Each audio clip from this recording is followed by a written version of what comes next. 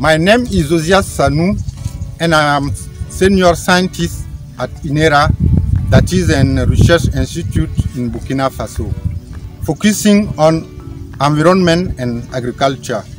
My research concerns parkland management for food crops production improvement.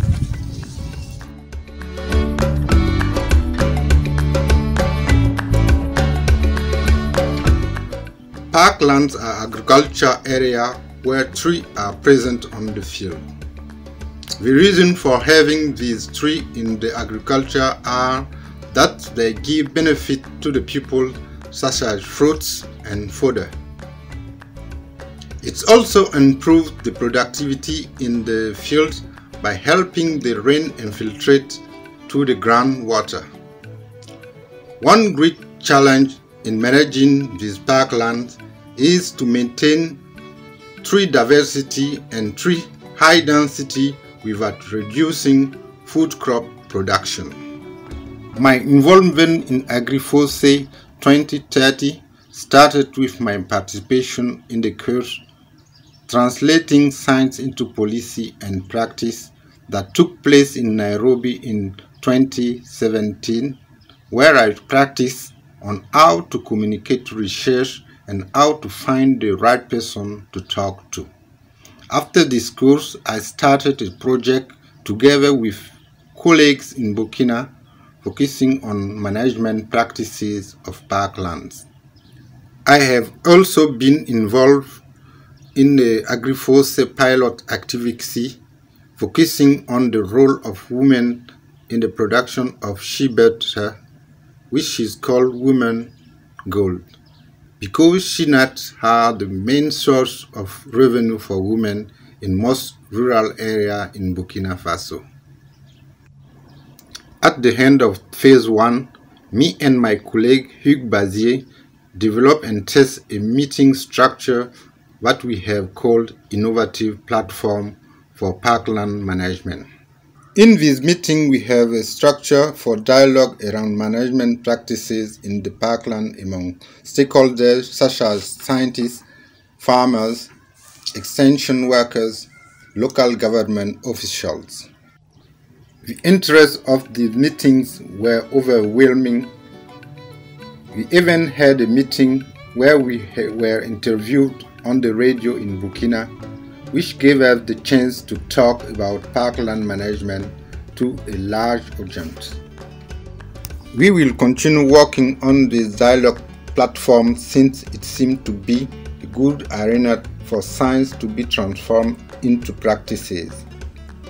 During AgriFoSe2030 Phase 2, we will continue to develop the parkland management project within the AgriFoSe Challenge, Agriculture, Productivity and Ecosystem Function. One of the key issues we would like to transform and help farmers with is agroecological practices that contribute to intensified food crop production on parkland.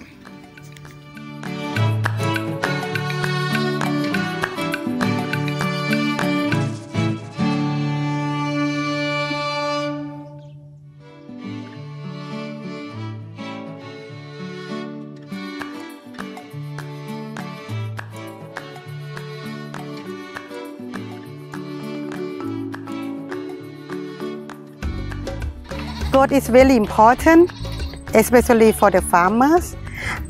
We can say like the goat is a cattle for the poor farmer.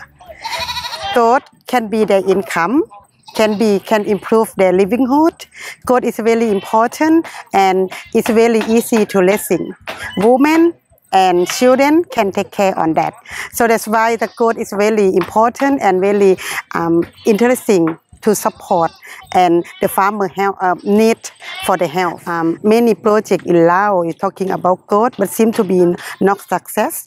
And then we found in our research that there are many challenges. And then what of challenge is talking about the knowledge of the farmer, beside of like a technique. The technique include for the feeding, for the pens, and for the animal health. And mainly what the challenge and problem for the goat is talking about animal health. that the animal always have problem with the disease, and then we need to solve this problem as well as we can. AgriFoSe have been support for the goat project since 2016, and the first activity what we have done, we have do stakeholder workshop that discuss together how we can develop for the goat project. And then in 2018-2019, we have done the activity at the pilot project to support the farmer in two provinces, Vientiane Capital and Savannakhet province. The pilot project have been starting in 2018 to 2019, that we are working that cooperation between researcher and extension. So in extension, we have worked in national level, and we work in the provincial level and also district level. And then we found that we have working together. It is really good model between researcher and extension. In total, 11 farmer group have been established, and also we have the member 119 member that contribute and working in our group. The AgriFoSe Phase 2, and it will be start from this year. It's very important for us, especially for the goat project. We will continue with the activity from last phase, that we will provide more information and knowledge for the farmer. We will set up the farmer group and also the maintain the group that we already have. And then we will have the activity for like market link. We will do the pilot activity for the market link that take the products from the farmer group to the market. And then if in the future, what is really we are looking forward is talking about market link to in the domestic and also in export. So that it's really important that we need to know about the information about the gap between demand and supply.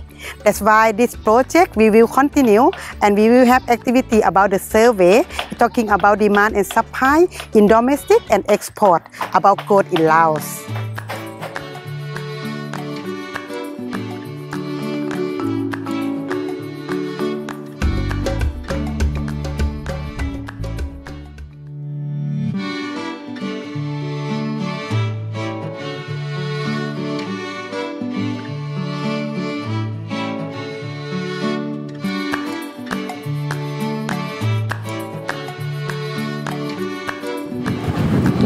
Greetings everyone.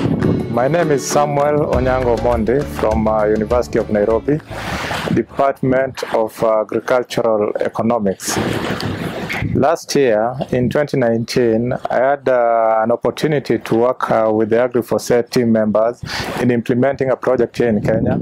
This was under the social and economic dimensions of smallholder agriculture and food security.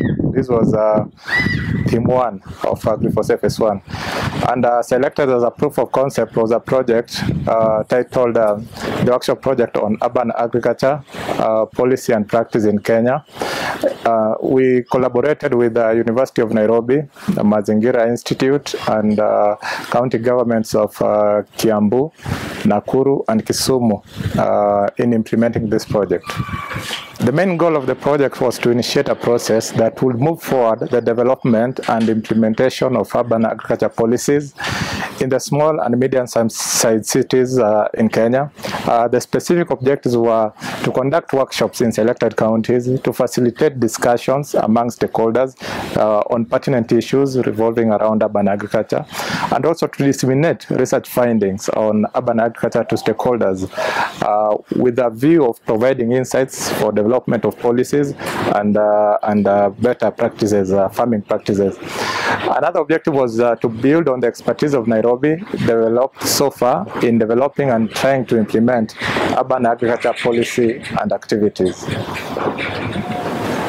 We undertook some initiatives or activities to implement this project, and the first one was to organize preparatory meetings with stakeholders to assess their issues, priorities, and problems regarding urban agriculture, and this will form part of the discussion during the workshops.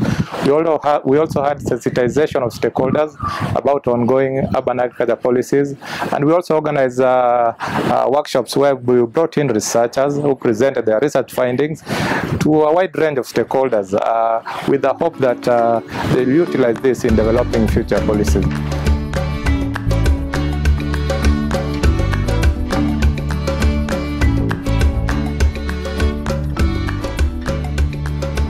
Thirdly, and challenge 4 of AgriFoSe Phase 2, which is on smallholder agriculture in transforming food systems, we are hoping to implement a project in the 3 cities and possibly also including Nairobi.